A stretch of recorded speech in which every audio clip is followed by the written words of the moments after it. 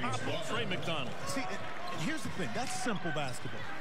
You swing the ball around, you post someone up, and then you score. It's so simple that you tend to go away from it. Okay? You want to shoot jump shots instead of continuing to come back in the NBA.